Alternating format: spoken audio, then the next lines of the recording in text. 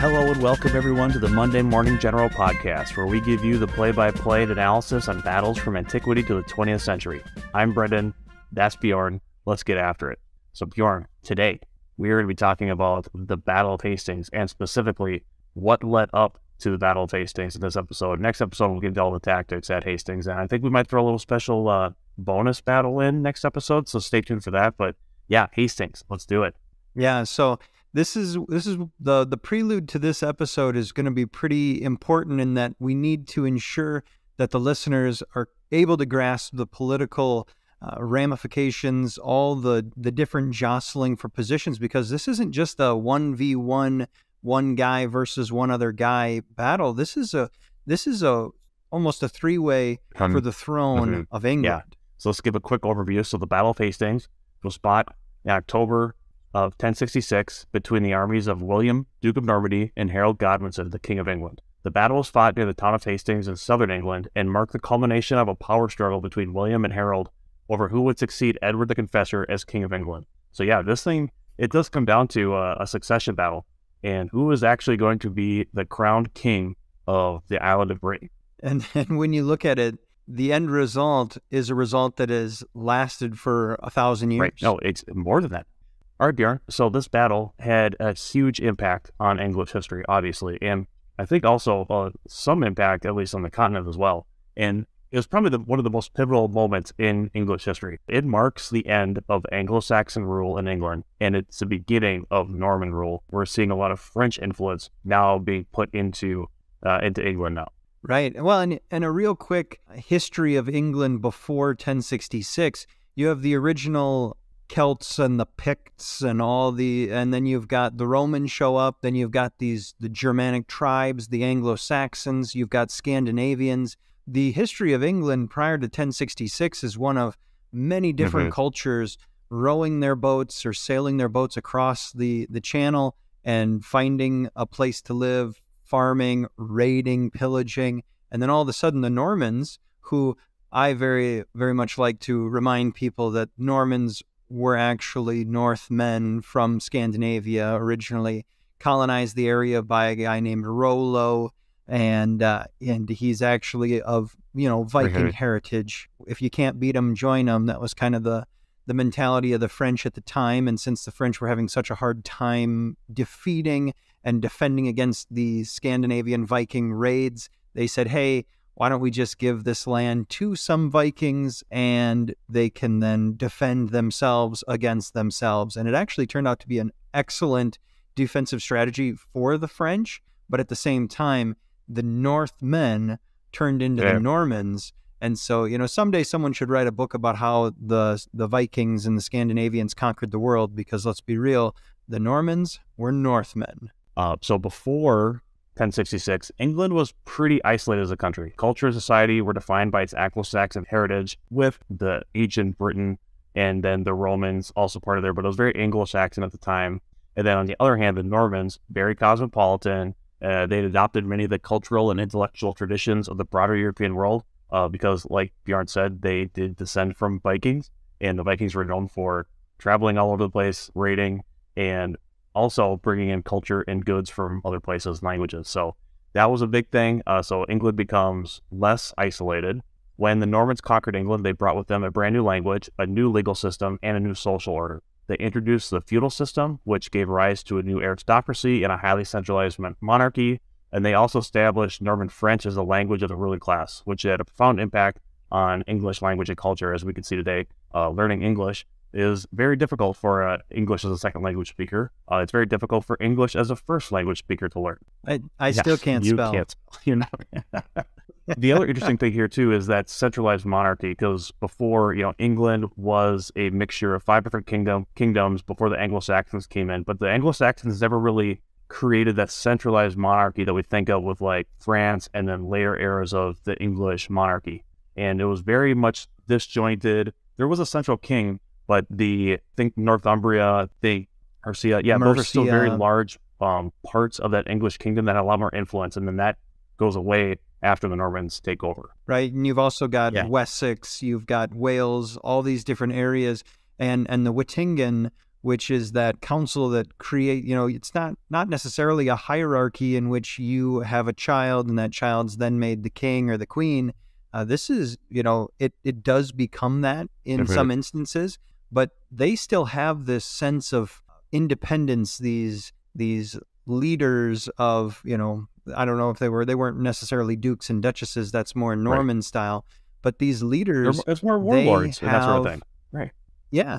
And they have influence, and they get to say, and they proclaim who their king is. And whether they just do it for show and say, yeah, the son of the old king is now our king, they still did that. They had a sense of independence, which then makes your actual leadership, it kind of, it makes it less strong. It's not a strong leader. Compared to, like, if you look at France at the time, this was after the Carolingian Empire, but you have to think back to, like, Charlemagne the Great, and, he's like the successor to the Roman Empire, and he's got all the authority of the papacy proclaiming him to be the king from God, and England didn't really have that at the time, and they'll start to get this after William conquers England.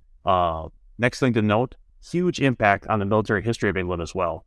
The Norman victory was due in part to their superior tactics and equipment, which they had honed through years of warfare on the continent. The English army, by contrast, was still relying on the shield wall, a tactic that worked really well from the past, but was now becoming more ill-suited against the kind of mobile cavalry-based warfare that the Normans used. So we're going to start seeing more horse and archers being involved in English military as well. And we're going to see a huge kind of amalgamation of different types of equipment. We're going to have vast disparities in what soldiers are bringing into battle. Even on the same team, you're going to have very heavily armored versus very lightly armored individuals, very technologically advanced weaponry versus very primitive things, to the point where they're throwing rocks at each other almost. So just to wrap up this little section on the impacts, the Battle of Hastings, very significant in English history, marks the beginning of a new era in England, which transformed the island from relatively isolated Anglo-Saxon society into a cosmopolitan Norman-dominated culture. The impact of the Norman conquest of England still felt today, and it continues to shape the country's language, culture, and institutions. So that's kind of the impacts that we're going to have after the battle. But let's talk now before the battle, leading up into it. So this is an interesting one, because a lot of times you almost see like one army or one king facing off against another army, another king, another leader in general. In this one, there's a lot of dudes we need to talk about. And so we thought for this episode, it might be better for us to lay those people out at the front end, just to get people acquainted with the leadership that the people are going to be talking about. So there's 4 that I want to talk about. The first, William, Duke of Normandy. He was born in Falaise, Normandy, around 1028 or 1029, and he inherited the Duchy of Normandy at the age of 7. He is known to be ambitious and intelligent as a young man, known for his astute political skills and his military leadership. He won numerous battles and campaigns in Normandy and beyond. And then William's early years were marked by political turmoil and warfare as he struggled to maintain his power in a region frequently torn by conflict. Despite these challenges, he emerged as one of the most formidable figures of the medieval period. Now, when we're talking about William, I want to stop and talk about nicknames. Nicknames, they have a meaning, they have a purpose, and they're derivative of different areas of life. Now, William had 2 big nicknames. Now, the one that he basically died with was the nickname of William the Conqueror, which basically is a foreshadowing of what occurs during this battle. He conquers. That's a nickname that he earned later on in life. His original nickname was one in which he was very much unhappy about. It was bestowed upon him. His nickname was William the Bastard, because William's father William's father was a duke. William's mother was originally a tanner, and so there are stories of William's military career in France at the time in Normandy. And there was one instance where he got pretty angry when he was taunted by his enemies when they were beating on leather. Basically, these dudes made their own drums out of leather as a slight against him, saying, "You're nothing but a tanner's son. You are nothing." He actually, when he captured that city, he actually dismembered those individuals and destroyed them for it. So do not get William the Bastard angry by calling him a bastard. Don't do it. All right. That's a word to the wise there. But then look at the part where he inherited the duchy at the age of 7. Now, that is a very dangerous time for a kid and their hierarchical title that they've received. His father died. He was actually, they swore an oath. His dad's kind of henchmen, they swore an oath to him, their fealty to William, as his dad was leaving to go on crusade. He was going to go off on a pilgrimage to the Middle Eastern areas, and so he was going to be off on a long trip. He ends up not coming back. 1035 is when he dies, age 7. William becomes the Duke of Normandy, and so he grows up understanding the political atmosphere, and he becomes incredibly good at ensuring that his people remain his people and stick with him, because at the age of 7, there's a lot of betraying. There was an assassination attempt on his life that was thwarted.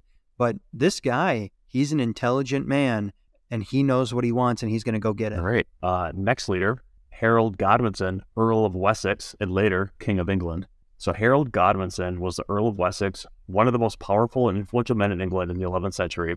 He was born in 1022 or 1023 to Godwin, Earl of Wessex, and Godwin's wife, Githa, Thorkel's daughter. I think that's how you say it, Thorkel's daughter. So Harold's rise to power closely tied to that of his father. His father was a trusted advisor to the English King Edward the Confessor. When Harold's father died in 1053, Harold inherited his titles and estates, becoming one of the wealthiest and most powerful men in England. Harold was known for his military prowess and his shrewd political skills. He played a key role in a number of military campaigns and diplomatic negotiations, and was a trusted advisor to King Edward. When the king died in 1066 without an heir, Harold was elected as a successor, but his reign would be very short-lived, Bjorn. Here's the thing about Harold. Now, Harold understands the political atmosphere. He knows that there are other individuals jostling for this throne.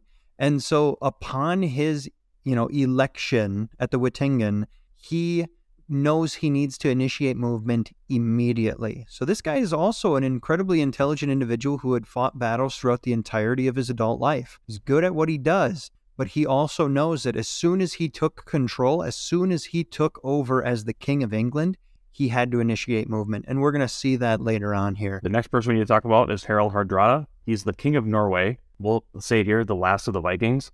He also had a claim to the English throne. Harald Hardrada was born in Norway in 1015 and became a legendary warrior and military leader. He served in the Varangian Guard, an elite unit of the Byzantine army, before returning to Norway and claiming the throne.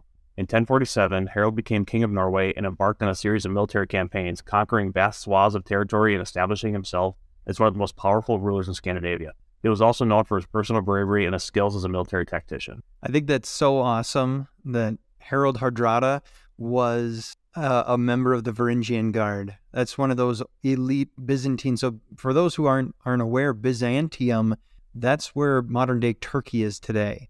And he's coming from the Scandinavian countries. He's up there in Norway, and that's how extensive the traveling of the Scandinavians were during this time period. They went everywhere. They were in England. They were in France. They were down in Rome. They sacked Rome at one time. They're down in the Middle East. They're over in Russia. The Rus, the Red Men, those are Scandinavian by descent. They're just everywhere. And so here's another instance where we're going to see a Norwegian moving in on this throne. But, there's two other individuals, and I'll kind of break in here. The two individuals who also had a claim to the throne. There was an individual whose name was Edgar Eflingen. And this individual was the son of an individual from Hungary, but also the grandson of a guy named Edmund Ironsides, who at one point in time was a relative of someone else who was at the time a king. All right. So he also was playing in the game. But the problem is although he actually had a pretty tight claim with his hereditary claim, he was only 12 years old. So he actually didn't have the backing of the individuals who would have been able to set him up as king. And then there was another one, a guy named, Magnus of Norway. Oh, an old Norwegian. There's a story of a guy named Magnus of Norway and Hartha Canute, two individuals who had made a pact that said if one of them died childless, then the other would inherit the individual's territories. Oh, that's the same claim that Hardrada has. Harold Hardrada has. Yeah. So then we see another thing here. There's the Danish king whose name is Svein Ethrensen, and he was threatened by Norway, and so as a result of that, he is not going to push forward his claim. And he was the nephew of a guy named Canute who had been the king previously, but he's not going to move forward because he's threatened by Norway as he's the Danish king. So there's some individuals who are looking at this geopolitical scene and they're saying, well, I have what I have. I don't want to threaten a loss of what I currently have to try and overextend. You have a 12-year-old kid who doesn't have the political backing, even though he may have the hereditary backing. But there's a couple other individuals who could have played this game, but just were not able to kind of rally the forces or didn't have the desire to either. But going back to Harold Hardrada, the Norwegian guy, he had someone on his team, he did. right? And that someone was actually pretty important. His name was Tostig Godwinson. He's Harold Godwinson's estranged brother, and he allied with Harold Hardrada. Tostig was the younger brother of Harold Godwinson, Earl of Wessex, and served as the Earl of Northumbria from 1055 to 1065. He was known for his heavy-handed rule, and he was extremely unpopular with the people of Northumbria, which ultimately led to his exile in 1060. And he blames that partially on his brother, Harold Godwinson. Okay, so Harold Godwinson, the King of England, is the brother of Tostig, who is going to become the ally of Harold Hardrada, the King of Tostig, Norway. We'll talk about the claims and all these guys' claims. Tostig doesn't make a claim to the throne, but he sees Harold as a way for him to reestablish his control of Northumbria. So he's trying to ally with Harold Hardrada so that he can come out of exile, basically, is what's going to happen. Come out with some form of right now power. he's either in in Belgium or the Netherlands, just kind of hanging out because he was exiled away from England. Right, so we should talk about why the battle actually happened. And this one's actually pretty cut and dry. Edward the Confessor, King of England, dies. And there is a succession crisis. No one knows who's going to be the king. And there's a lot of conflicting claims to that throne. And Bjorn, you talked about two of them right now, but let's talk about William's claim. So William claimed that he'd been promised the English throne by King Edward the Confessor, who had no direct heirs, and that Harold Godwinson had broken this promise when he was crowned king instead. So William says that Edward the Confessor promised him the throne. Harold Godwinson claimed the throne had been given to him because he was elected by how'd you say that? I have Wittengeblatt? Yeah, the Wittingen. Okay. That's a council of nobles and bishops after the death of King Edward, and he had the support of the English people. He had been in English politics his whole life for the most part, and so the English people were supporting Harold's claim to the throne. Then there was Harold Hardrada. He claimed that he had been promised the English throne by King Harthacnut, the previous king of England before Edward the Confessor, and that he was a rightful heir to the throne through his bloodline. So we have three strong claims to the throne here, and all these men also have backing of armies and ships and money. And in the end, that's the only claim that matters, right? You could be the legitimate heir without an army, or you'd be 12, and who's going to follow a 12-year-old? A lot of people do in this time frame, but yeah, can the 12-year-old bring armies to the field? Do they have the money to support any sort of invasion and the preceding conquest that it's going to take, to keep an army in the field? Not many 12-year-olds do. So these three men have the claim, and they have the resources to support that claim. So here's what happens leading up to the Battle of Hastings. So let's talk about Edward the Confessor real quick. He was the previous king of England. So Edward the Confessor was the son of King Ethelred the Unready and was born in 1003. He spent much of his childhood in Normandy and returned to England in 1041 to succeed his half-brother Harthacnut as king. So Edward the Confessor spent a lot of time in Normandy in William's father's court, right? That's where that relationship was built between Edward the Confessor's Englishness and the Normans. Now, just a real quick comment on Edward's dad, King Ethelred the Unready.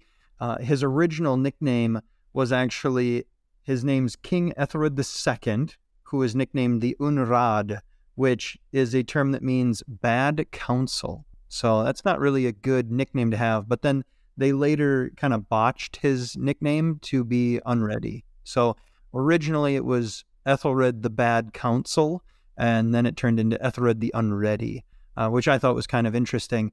But then the crazy part about it is that Edward is going to spend, as you said, most of his time in Normandy as a child. So there has to be some form, like it was a decent growing up, right? Yeah. He was taken care of. And this was very common at the time, right? To send your sons to another court to solidify the relationships. And, you know, it's the same thing like you marrying your daughters off and marrying your sons off to like secure land and that sort of thing. So this is another one of those things where you send your children to another person's court to solidify ties and build a good relationship. And that was really, Normandy's right across the English Channel. It's a really strong ally to have on the continent. So it makes sense that Edward would be in Normandy to kind of build those relationships. Yeah, and that he would think favorably of his time there and have decent relationships with other heirs of the area, and William being one of them. So it seems like a legitimate conversation when William says, hey, I was promised this. So Edward was known for his piety and his patronage of the church and was canonized as a saint after his death. He also presided over a period of relative peace stability in England, which was disrupted by his death and the ensuing power struggle for the throne. The death of Edward the Confessor in January of 1066 marks the beginning of this political turmoil in England as William and both Harolds start to make the claim to the throne. And William almost begins immediately to assemble his army.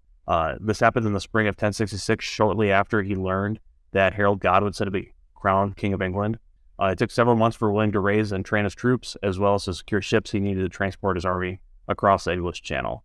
Well, so in the summer of 1066, Harold Hardrada, the guy who's got his brother's got a grudge, right? Tostig is the guy with the grudge. So Harold's going to reach out to Tostig, and they're going to formulate an alliance in which eventually they're going to invade in northern England. Right. Yep. Isn't that correct? Together, Harold and Tostig gather a large fleet of ships and an army of about 15,000 men. And that's a pretty big army for this time. That's a lot of dudes to bring to the field. So they sail from Norway to the Orkney Islands and then to the city of York in northern England, where they landed on September 18th, 1066. One thing that's interesting about this, Bjorn, is that is where the Vikings initially landed back in the 800s to start their conquest of Northumbria as well. So they landed at York, and then from there they moved up into Northumbria to kind of, and they killed all the leaders of Northumbria. So that's another interesting thing about the Vikings. So they like landing at York, and they defeat English army at the Battle of Fulford on September 20th, 1066. And then they move south towards the city of Stamford Bridge, where they intend to confront the army of King Harold Godwinson.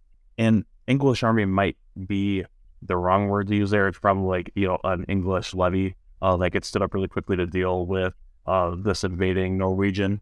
But they're conquered pretty quickly at Fulford and then move over to Stamford Bridge. The Norwegian army, Well, for sure.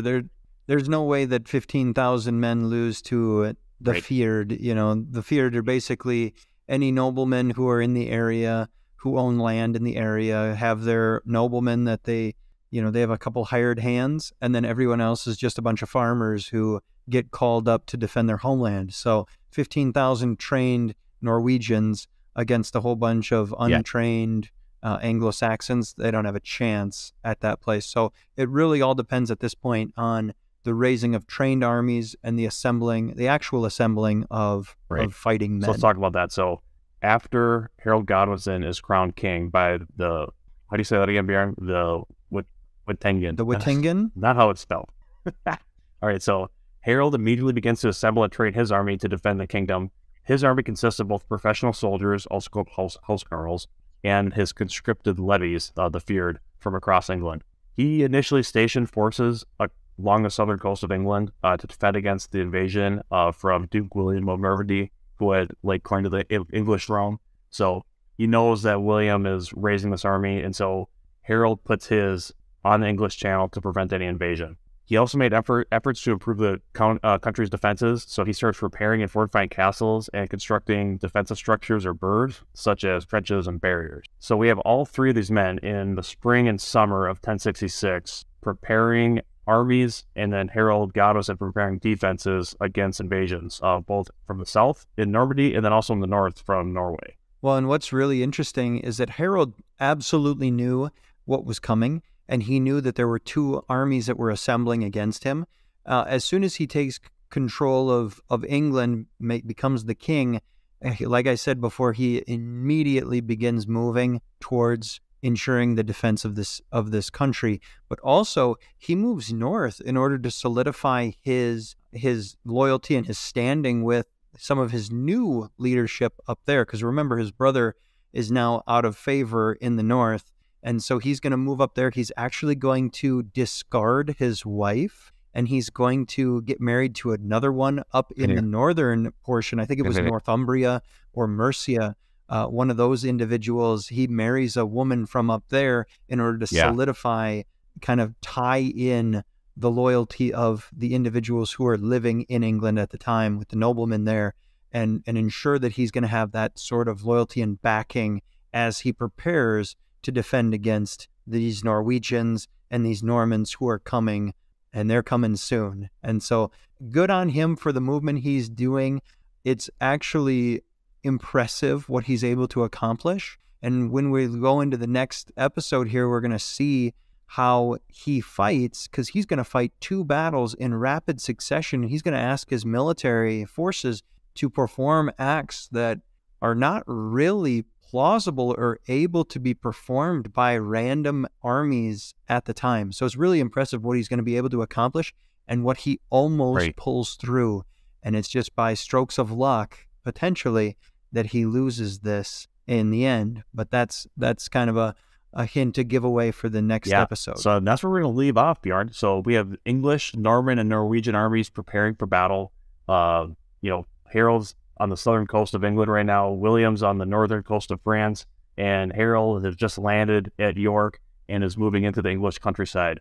So thank you so much for listening, everyone. Be sure to subscribe and tune in next time to hear about the details of the battles of Stamford Bridge and the Battle of Hastings. We got a 2-parter next time in the same episode. 2 battles in 1. I think that's all we got, Bjorn. We'll catch you guys next time. Bye.